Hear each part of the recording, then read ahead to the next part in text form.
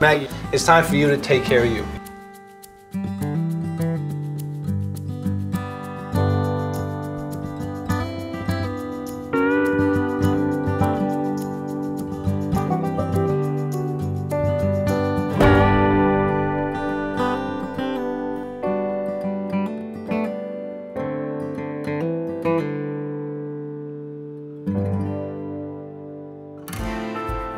So it's been 6 weeks, it's officially fall. Woohoo! And we can't wait to show you what the basement looks like now. You are not gonna believe your eyes.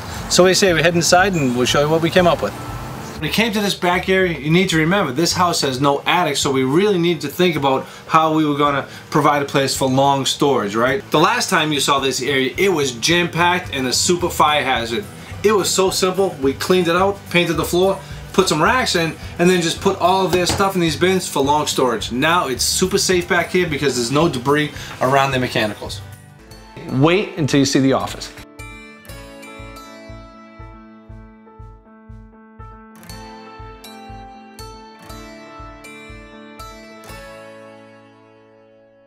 So John, what do you think of your new office?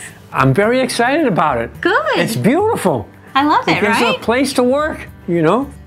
So when it came to the office, we wanted to give John a place where he could showcase all the accolades from the foundation and to preserve this back wall here where Molly did some doodling and really have his own space for his personal things and some family photos and stuff. This is a picture of my mother and father here, and my father in the Army.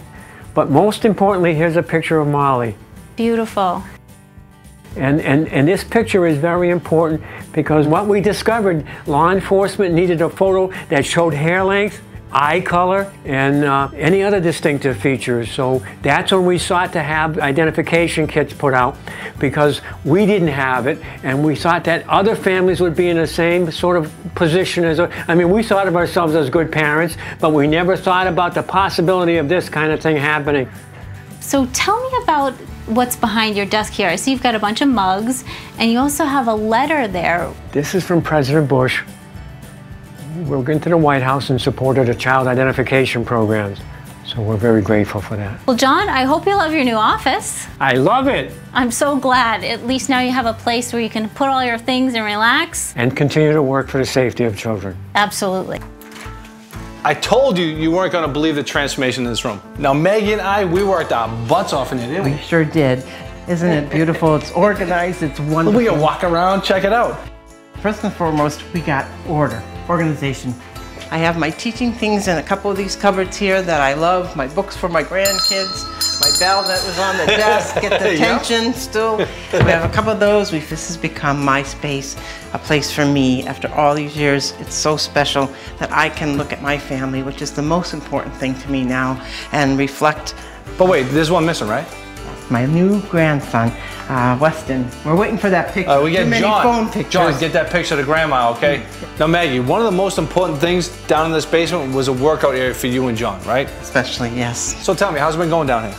Well, it's just beginning, but we have this wonderful space. That's the first and foremost. Because do you remember what it used to look like before? These things were facing out the window. There was debris everywhere, and you just couldn't get to them. Plus, the air quality was horrible.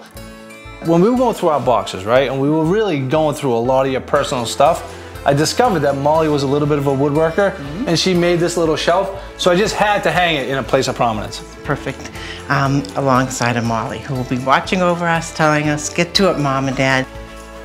Now, this area right here really was probably the most difficult for me to convince you, right, because you wanted this to be John's office, because John's office was always here, and this is where the foundation was run, right?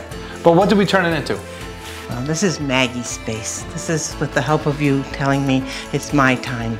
You know, I've taken care of everybody, now it's my turn. And this little space kind of really signifies that. It's my happy place, Tommy. I love it.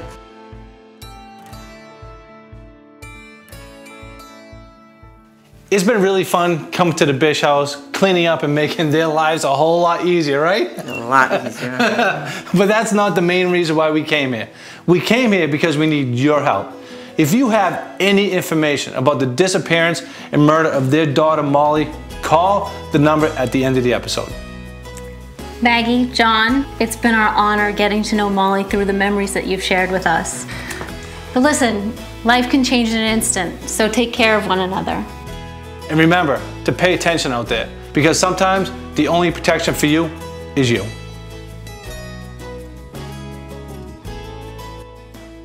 If you have any information about the disappearance or murder of Molly Bish, call our tip line at 508-453-7575.